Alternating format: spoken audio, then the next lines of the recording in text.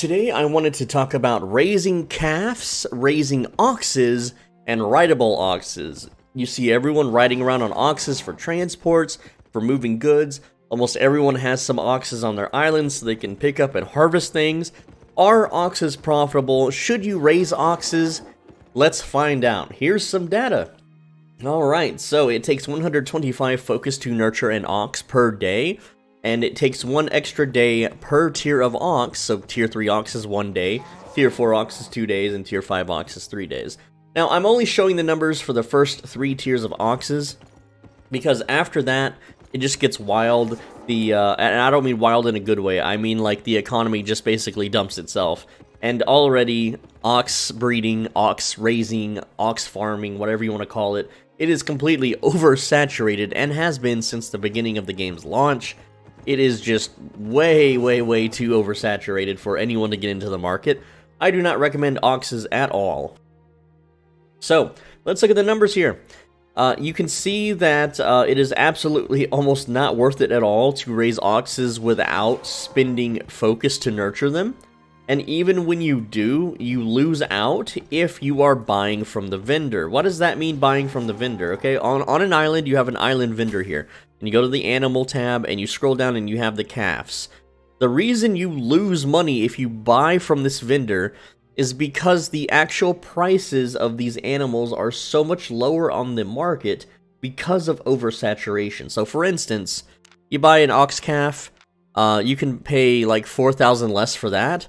You pay a tier 4 ox calf. Well, guess what? You can pay almost 40,000 less silver on the market.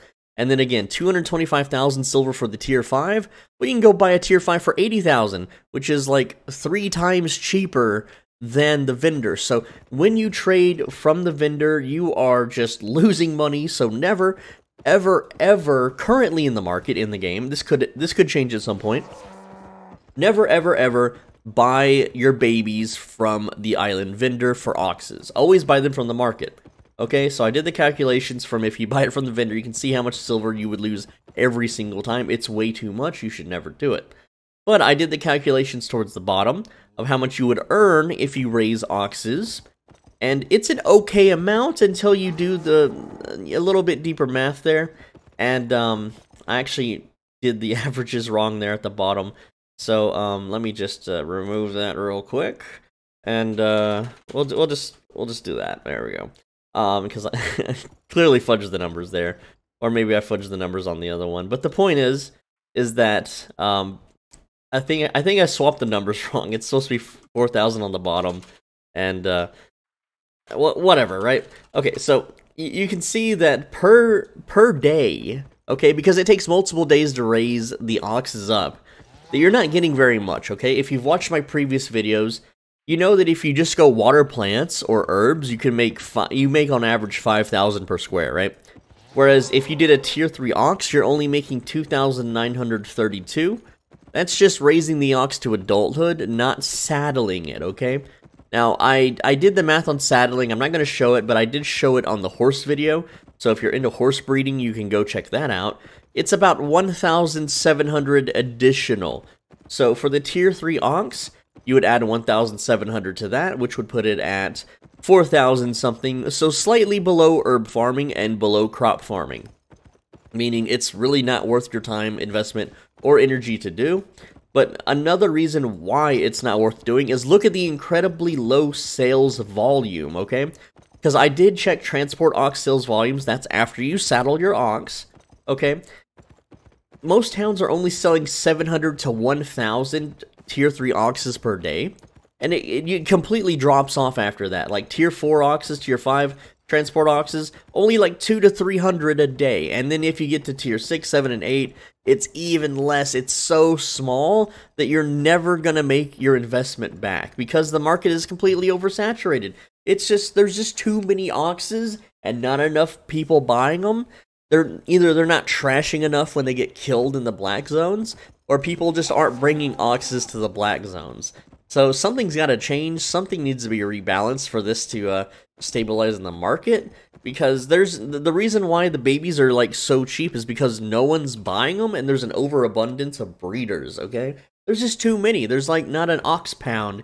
You can't go adopt an ox or anything, right? There's no ox orphanage in the game. So you should really avoid breeding oxes. You won't make much money doing this. Yes, you will make money if you do it properly.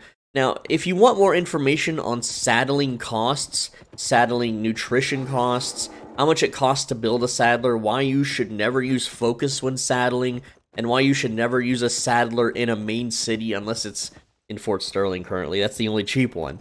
The rest of the world, they're overpriced. Then check out my horse breeding video. Horses are pretty much the same as oxes in terms of focus cost and baby percentages, baby return rates, and they're very similar, sort of, in terms of sales volume and also return rates for breeding. Though in the horse video, I did not calculate vendor values because, again, the market is volatile. The ox market is way more volatile than the horse market, but not by much. So I went ahead and showed you if you bought from the market as of September 4th, 2022. But that could change anywhere from a month from now, a year from now. It just takes a few people with a credit card or billions of silver to decide that they want to get into ox breeding, and they buy out all the oxes on the market, and then it shoots up the values like crazy. However, I highly doubt that will happen because there are so many already created transport oxes on the market and in storage that the markets, like, you would have to bleed through all of those already made before the price of the calves and the grown adult oxes would even come to match that. So, should you breed oxes? Only if you find it really fun. You're going to lose money compared to growing crops or herbs, or even horses, really. And the low sales volume means you're not going to really sell much of your product for a very long time. So I would avoid breeding oxes entirely, okay? And again, sorry if I'm not including the saddle data. It's the same for the horses. Just go watch the horse video. It's on my channel. It should be like yesterday's video. If you're watching this much further into the future, then just click my channel, type horse breeding in the search bar, and there it is, okay? And if that doesn't work, then something happened, and who knows? I'm sorry, man. Leave a comment if you really can't find it. I could probably find it for you, but don't be lazy. Okay, anyway, I'm Swole Benji. Thanks for watching. As always, be a bro and stay swole. I read every single comment, and also I make a video every single day. I'm trying to make 2 videos a day. I'm trying to work extra hard here so I can not starve. But, so make sure you're subscribed so you don't miss those videos. Alright, and also if you want to leave me a monetary donation, click the thanks button down below, and your donation will be shown in the comment section. If you want to become a channel member, click the join button. That's like YouTube's way of being a, like you know how on Twitch, when you sub to someone, you pay them $5 and you're a Twitch subscriber, right? Well, YouTube, it's YouTube channel memberships, and you get the same thing. You get custom emojis, but you get access to private, more personal videos.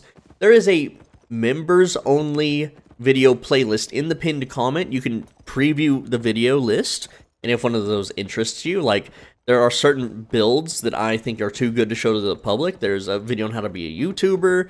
There's a video to how to make 500,000 silver with just on a character that did the tutorial. Like, you just let it set for 30 days, and then you can generate 500,000 silver with that character, and you can rinse and repeat it as many times as you want. So you spend 45 minutes running characters through the tutorial, get their 3 days of premium, let them sit for 3 days. That's 1.5 million for like 45 minutes of work. It's really good. So check out those videos if you want. You gotta be a member though, $5 a month. Thank you so much for the support. I will see you in tomorrow's video, lads. Make sure you're subscribed so you don't miss them. Take care.